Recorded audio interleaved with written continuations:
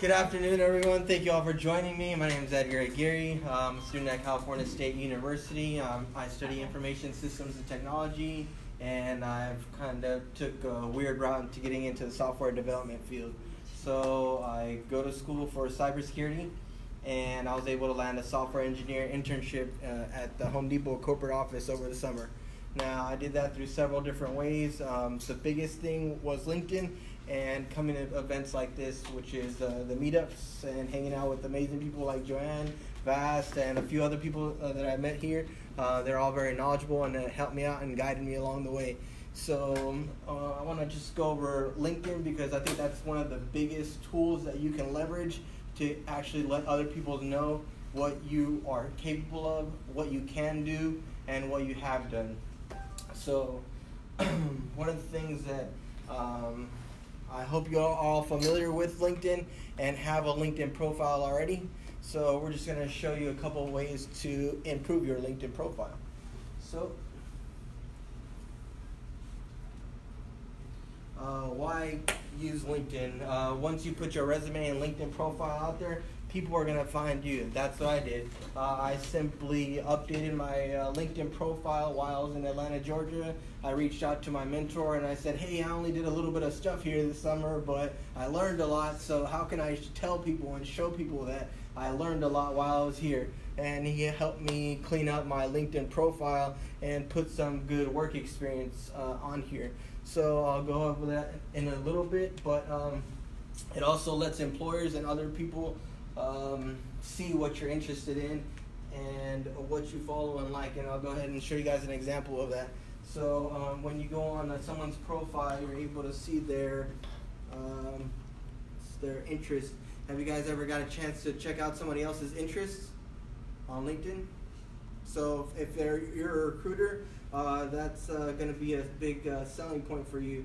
What does this person follow? What is this person into? So we're going to use Joanne, for example. I checked him out earlier. So he has all kinds of experience. He's been a mentor. He works at ESD. He's done an outreachy program. But let's go ahead and scroll down to the bottom. So you know he goes above and beyond because he has all these licenses and certifications. We'll go over some of these things right now. And interests. So I want to see, what is this guy into? We're going to go ahead and check out and see all. So we're going to see that he follows Bill Gates, Tim O'Reilly, and Justin Trudeau. I'm not sure who that is, but go ahead and there you go. I'm not sure what he does, so. But and he's also following a lot of software development profiles. So this guy is clearly into software development, Home Depot, UPS, and all kinds of other things. So if I was a recruiter and I know that he's in the know with software development, it gives me a good indication that he knows what he's doing, right? And another thing I wanted to cover while I was here is the skills. So as you can see, Joanne is really skilled, and as you can tell, several people have endorsed his skills. This is something that I didn't really think of. I was like, okay, why put my skills? I only have a month experience in this, 3 months experiences. But it lets the recruiter know that you actually have these skills and you can do them. So the way software works and the way some of these software recruiting things work is that they put algorithms. They look for certain skill sets. For example, if I want to hire a software developer, I want to make sure that they have web development experience, jQuery, Node.js. We're going to use the LAMP stack. So if my candidate doesn't have those things, they're probably not going to show up on my profile. And that's one of the biggest takeaways that I got from it. So we're going to look for a software development job. I'm not sure if any of you have looked for a software development job, but this is what I've done. I actually today went for looking for entry-level positions, and I added a few things that were not on there.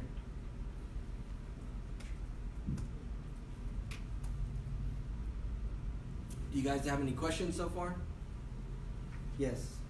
So I just to interject on what you just said, if you want to look for on LinkedIn for the dream job you want, you look under the search engine, right? Yeah. So you look under the search, and you could put like, for example, right now I'm putting software engineer, entry level. So they clearly know that you're either a recent boot camp grad or that you're a college graduate. Those are the most traditional fields that people get into the field. There's other ones that are self-taught, but it is more difficult from what I've seen to get an interview. So LinkedIn may be a good way, but coming to events like this and finding out about jobs may be another way also. This is just for you to showcase your skills.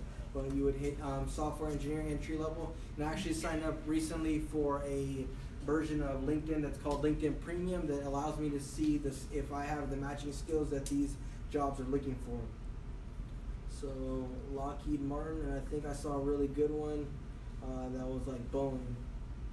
So we're gonna check it out. And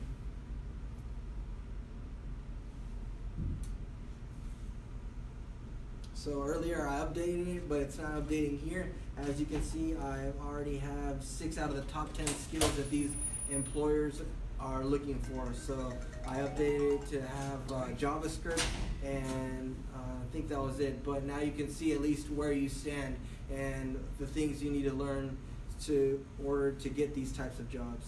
And that's something that I was unfamiliar with. That's something that actually someone in Atlanta had shown me, and I was like, man, I wish I had known this before. But also, I look for the people who are already in these current positions, and I see that the skills that they have, and I see if I have those skills as well. So you want to make sure that you get endorsed by people who you work with. Like for example, this young lady is working with Mozilla Outreach Project, so the people that she meets there can endorse her and let people know that she's good with Git and she's good with React and JavaScript, and it lets employers know that she does know what she's talking about. So headshot is another one that I wanted to go over. So it definitely is important. You may not think so. Other people have different opinions. Personally, I think you should have a clean professional one, but someone like Joanne, who has 6-10 years experience, that may not be the case. He can back up his work, but for someone who is trying to get an entry-level position, it may be more important for you to have a different type of look due to what that employer is looking for. So I always kind of like to recommend that clean business style. I'm not sure it's a little different for women. Yes. Just to kind of put my 2 unwarranted cents in there. For those of you guys trying to get into the industry, make sure you have a photo where you're smiling. I'm not smiling in mine. I look pretty pissed. But yeah, that's one of the things that I've been told by different companies is that they look at these pictures and they try to see if you fit into the culture, right? So they want happy people. They don't want angry people. So. Yeah, first impressions mean a lot.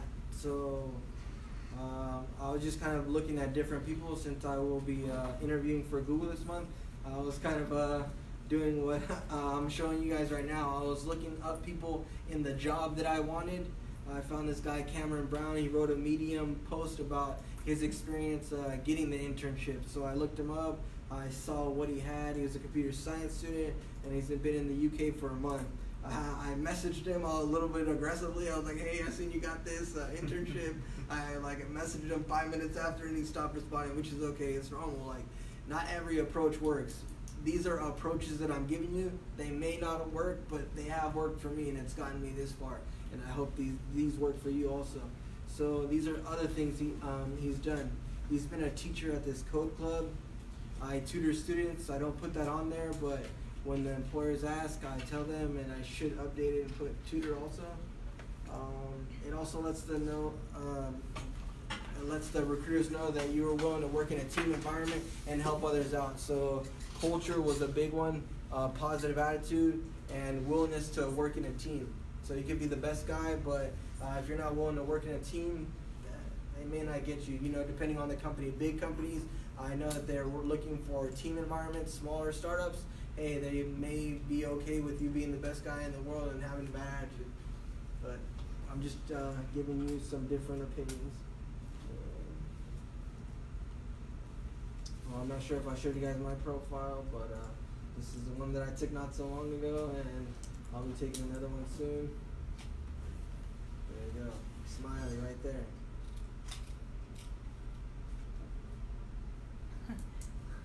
What is it doing? Oh, sideways. It's got a mind of its own right now. But It's alright, we can see it good from there. there you go. Smiling culture fit. And okay, so we already kind of covered a little bit about your skills.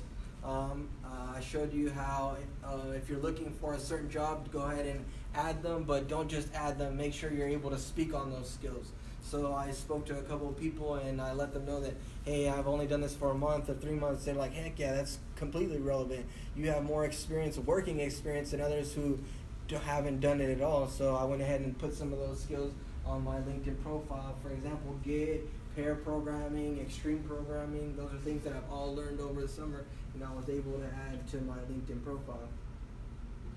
And also, when I'm on the phone with interviewers, I tell them that I have transferable skills. So I kind of already covered tutoring and mentoring people. So it lets people know that you're willing to work in a team and you're able to articulate these complex ideas to people who are not familiar with the subject. And that's a skill in itself. I know Joanne does a great job of it. He kind of dumbs it down for me a little bit. I'm like, oh, okay, I can see that. So what I do to learn these things is I watch videos, very technical videos, and then I watch other videos on that same subject by a different person. So they kind of give me the super technical definition, and then I get another video where it gives me a more high-level approach so that I can explain these things to the business people, to the interviewer, and the technical interviewers, because the people you speak to, there may be different people. The first one that initially that you reach out to is usually a business person. They don't have all the technical knowledge.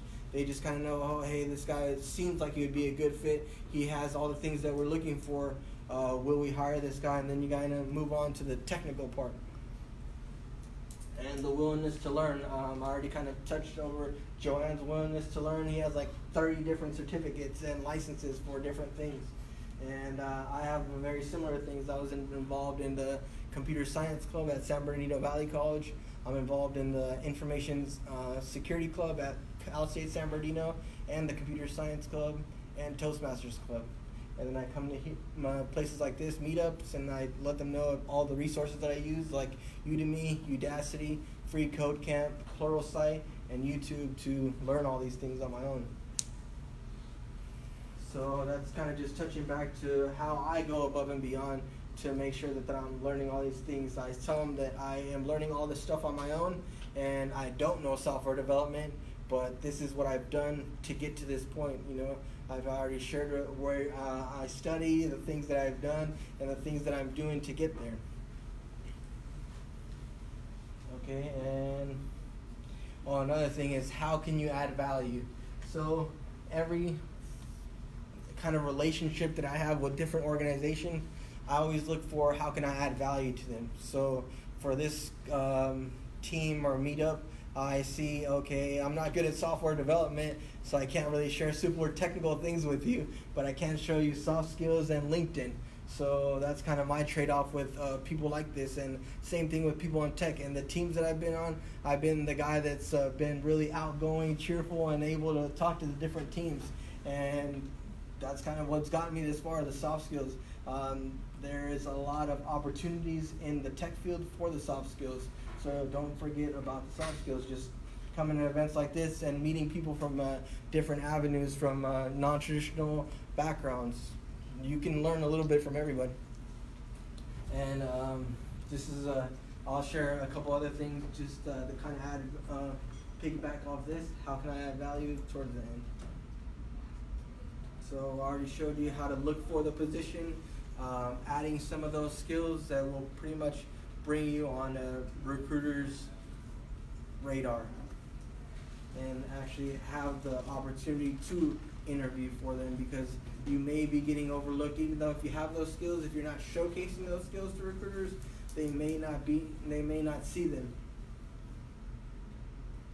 So I already touched on this, but as you guys know, you guys are developers. So if you write a program that says, hey, I want my candidate to have C experience, database experience, I want them to know React and Spring Boot, and if they don't have them, it's kind of a joke, kick rocks.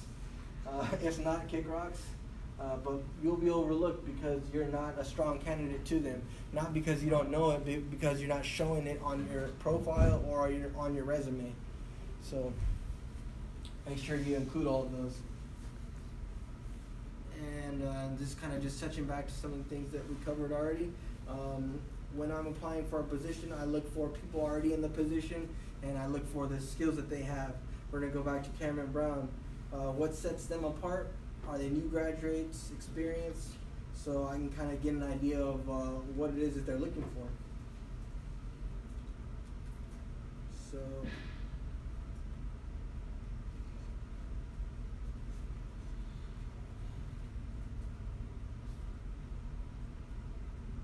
we'll kind of also look at another one that was recently on here.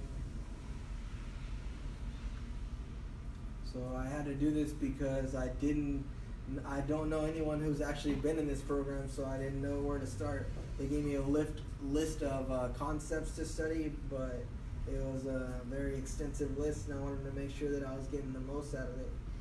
So there's this other guy who I added who was from France. So we'll see his experience. He is an apprentice also there. Same thing, diploma, engineer, information engineer. This guy doesn't really have much that he's showing, but he clearly knows his stuff, or else he wouldn't have gotten that far.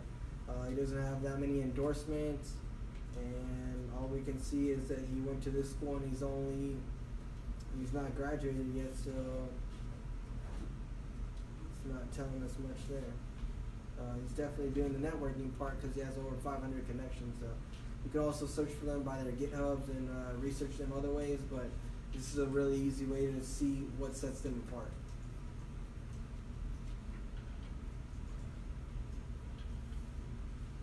And then once you have cleaned up your profile, added the skills, cleaned up your resume to actually reflect what you're able to do and what you're capable of, you can go ahead and apply for the jobs.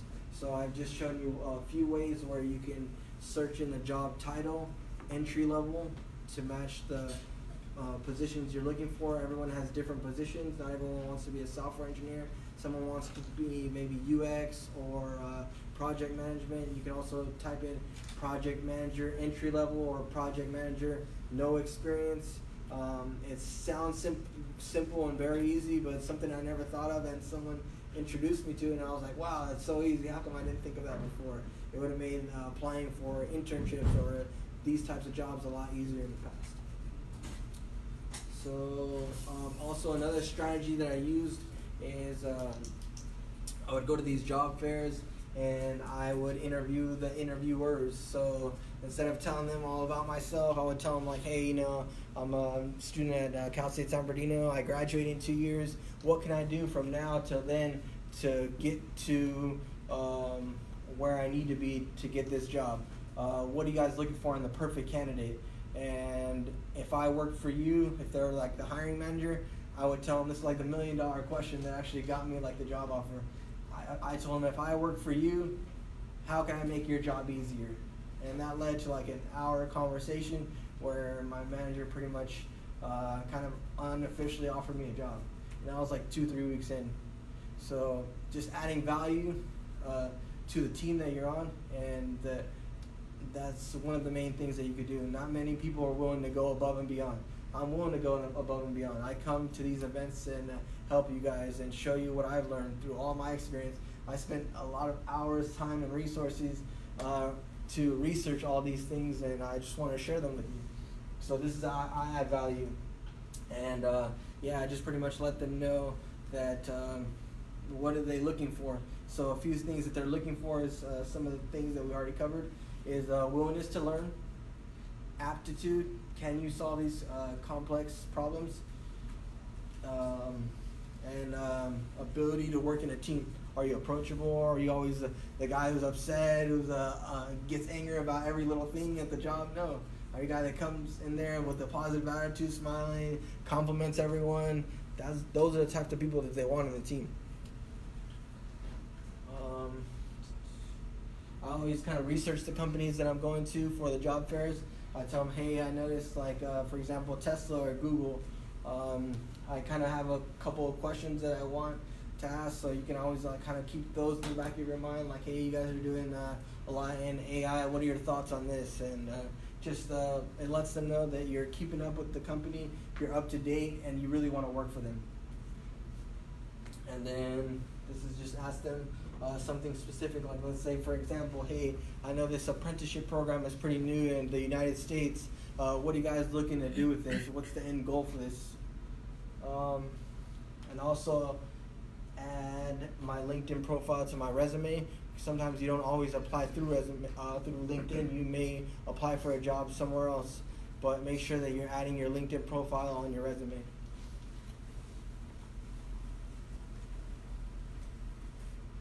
Anyone have any questions so far?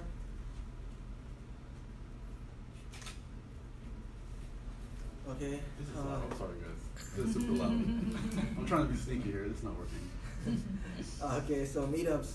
This is just kind of like get off your butt, do some work, contribute in whatever way you can. Like I said, I don't know that much, but I'm willing to learn. And if I don't know much, I just kind of stick to the people who do know a lot, and then just ask them, hey, how can I help? How can I learn a little bit? I don't think I could do that, but is there something maybe a little bit easier that I could do? And just start off some way. Just start with little small Hello World programs and kind of start tweaking it from there. That's what I did over the summer. I just started from really far back because, go ahead. So I wanted to ask you, how Yes. long have you been Toastmasters? Toastmasters, I was with them for 3 months at Cal State San Bernardino, and I actually found another one in Atlanta, Georgia at the office that I was working at, the company that I was working. They had their own for the building. So Oh, that's cool. 6 months. Right on. That's a good organization. Yeah, it really helped me network in there. At school, I met a lot of helpful people who were not in the IT industry, but they also gave me a lot of tips. Like that question that led to kind of the unofficial offer was from a business student. It had nothing to do with IT. So I always kind of try to learn a little bit from everyone. So I network a lot. So meetups being one of them, school, alumni associations, Toastmasters. I volunteer at a lot of events, school and work events. It just looks good on your resume. It lets people know that you're involved in the community, and then you meet a lot of cool people while they're there. They may not be in the tech field, but they could be HR, and they could put in a good word for you in the future. You never know. It's just kind of piggybacking for some students. So if you're currently at a university, they have a lot of clubs, organizations, career centers, success centers, workshops, job fairs. There's a lot of good people at those workshops and job fairs. Actually, I learn a little bit every time I go. They have different approaches on things. For example, like dress. This last one that I went to was a super old school. They wanted us to stick to kind of this look right now. This is not always the look that I go for, but from time to time, this is how I dress for interviews. For the Home Depot, I wore tan jeans and a collared shirt, and that's how everyone was dressing there. So I was like, good thing I didn't go in a full suit, so it would have been a little awkward. These are just a couple other resources that I used when I was looking for a job. So I didn't know what I wanted to do. Let's say, for example, I was a computer science student, and I didn't know what type of jobs were in the computer science industry. You guys kind of have a good idea since you guys are at this meetup, but if you are unsure or kind of considering changing one, you could always search this website. This website is onitonline.org, and it was created by the Department of Statistics and Labor, and it pretty much shows the skills needed for a certain job title. So, for example, we're going to search software engineer. You can see some stuff already up here, huh? So we're going to search network administrator. This is kind of one of the things I considered a while ago. I liked it, I didn't love it, but I still found out a lot about what they do. It also gives you some of their salary ranges and things that they want you to know. So database management, development environment software, network monitoring software, just a lot of other things. This is great if you're kind of switching careers and you want some more information without having to look everywhere. it's all in one centralized location. So right here, when you go to software developer applications, it gives you, I'm sure it's going to give you a long list. So it's kind of generic database, development environment, object or component-oriented software, program testing software. This was super helpful for me. Actually, this was the reason I joined LinkedIn. So the reason I joined LinkedIn originally was because I didn't know anyone in the IT field. I didn't know what a software developer did. I didn't know what a database administrator did, a systems analyst, a security analyst. And I looked for those people and saw their jobs and kind of their job functions and titles and their certifications or degrees and how they got there. So this actually was shown to me by one of my professors. I was like, hey, there's already something that's like that. You should check it out. And I just wanted to share that with you. Is there a specific job function that you guys want me to look up? Anyone not in software engineering? They're all just tired. Okay.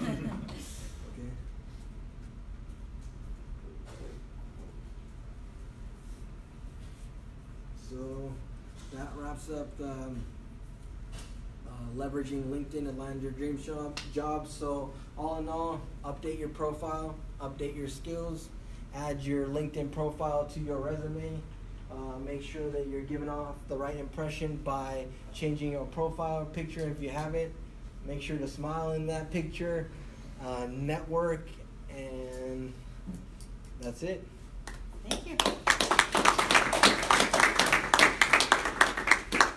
I just want to say, if you guys don't have a job in the industry yet, don't wait till you're applying to start, networking with people.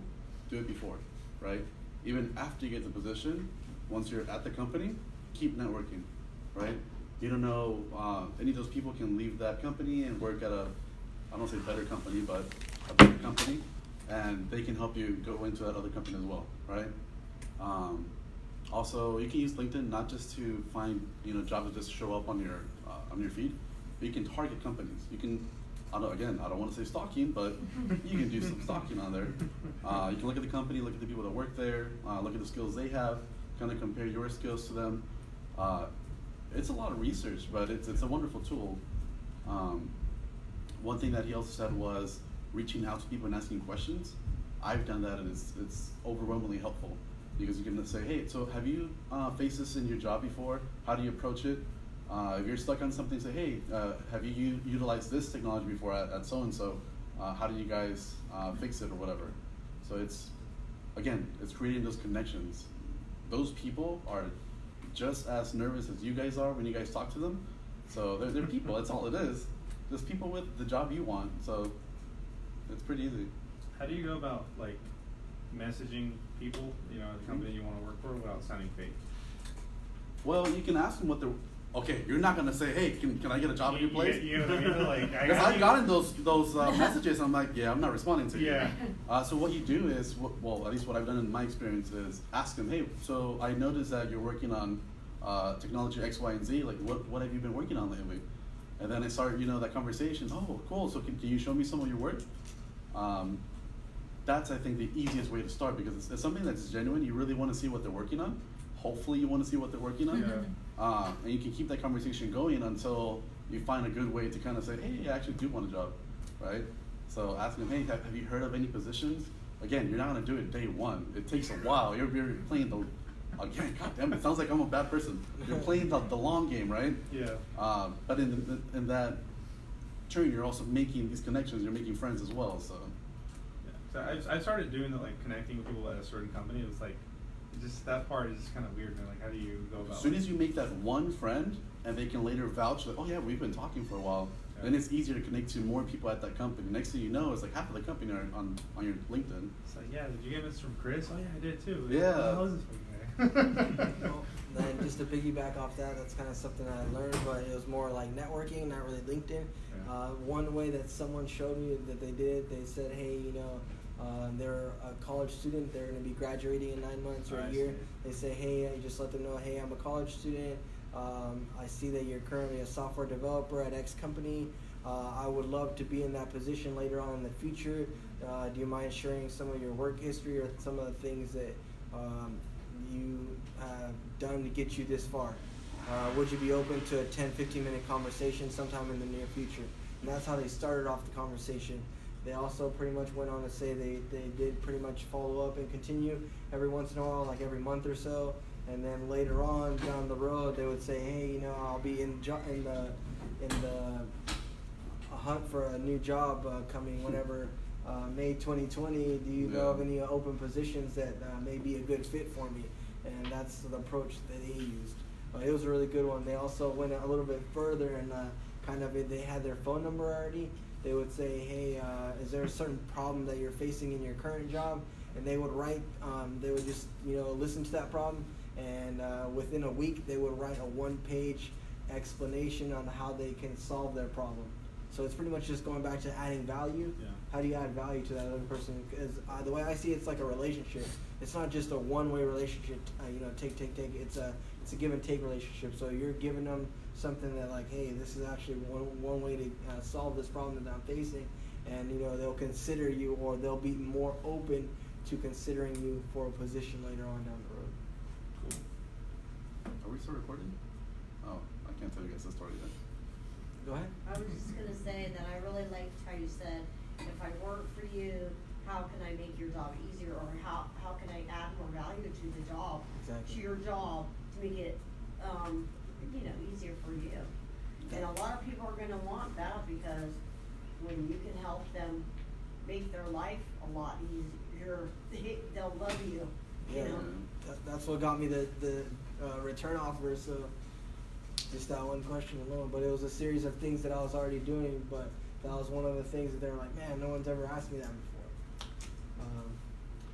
Is there like a specific website where you could get like the certifications to add it to your LinkedIn account, or? It just depends on what you're going for. Like, you see Joanna has a bunch of, which ones did you have? I made Linda? them all up. Linda? Imagine. Made up his own website and That's a good idea. I studied at best school okay. ever. It's called a skills thing on your LinkedIn. It has like tests that you can do to prove your skills, like if you can use Excel. Yeah. Okay. I thought about that.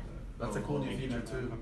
I know they're partnered up, I don't know if they still are, with Linda. Yeah. Yeah, So it's now you- LinkedIn. No, Learning. Linda LinkedIn. is now LinkedIn. Oh, Yeah. well, there you LinkedIn go. owns Linda. So- Wonderful, even better. Yep.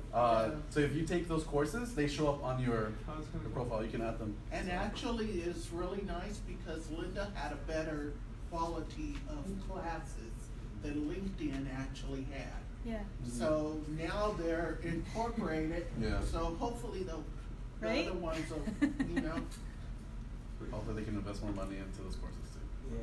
yeah, Yeah. they're They are. really helpful. No, they are. There's also like Udemy, Udacity, Pluralsight. They also offer like certs, and then there's a couple of other ones you could look at. I'm not sure what specifically you're looking for. Is there a certain like technology or skill that you're trying to have? Just for web development in general. So. In all honesty, I've yet to find any, it's gonna sound so sad, any real use for any of the little certifications I put up there. I can't imagine any of my supervisors has stopped and said, oh, this guy has a lot of certifications. I was about to ask you about that. Like, Yeah, no. Has it really made a difference? No, not at all. Yeah. Except in for all- practicing, In obviously. all honesty, yes. You can have 20 different certifications, but if you've retained nothing as far as skills, what's the point of those Yeah. certifications, right? Sure. So it's more useful to have actual built projects that you can show your employer or potential employer and kind of walk them through what you did there. Then showing them, hey, I completed this. They gave me anyone could have completed it for you. That's, yeah, it doesn't. You can sleep through most of this. Yeah, of course, yeah. That's all I'm wondering. You might be a really good test taker. One of the great tools for that is GitHub. Yes. Oh, yeah. Because if you just design little projects or do projects in groups, then it shows you know how to use GitHub, which is really important to the work Very much. industry. And also it shows that you know how to work in a group. Right. So, and it shows that you could do the project. So, you know, you get a lot out of it. I have a question for GitHub specifically. When you're like pushing things to your GitHub, does it matter if it's like crappy code that you're working on at the moment, or should you only like upload the best code Yeah. So if you want to take that one, or can I take that one? Go ahead. Okay. So be organized. If you're working on something that's gonna be crappy, create a branch, right?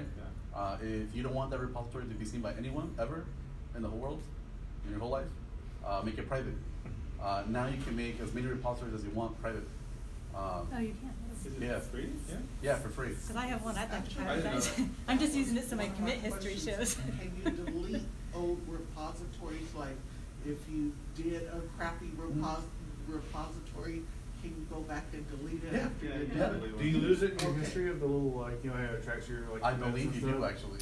But I mean, I think here's there's the a thing. warning that comes up and says. If it's something you did in 2017, it's not showing up for 2019. Yeah. So who cares, right? I've got like 20 versions of my portfolio from boot camp. And Oh, well, there they you all go. suck. So you're going to have to do some forensic analysis there. I don't know. But yeah, I would say if you are in the mode of hunting for a job, you have to put like your best face on, right? Honestly, all of this is you selling yourself at that point. So I would say the other thing is if you want to keep it on there to keep your things is just do a README to say this is a general repository for me to do practice and, you know, Yeah. so that it's clear that this is my junk folder. Gotcha. You know, and then put the better code and obviously don't tag that one so that it shows up first. Yeah. Gotcha. That's a good suggestion, actually. You have that option to put like the six, okay, wrong The six- one.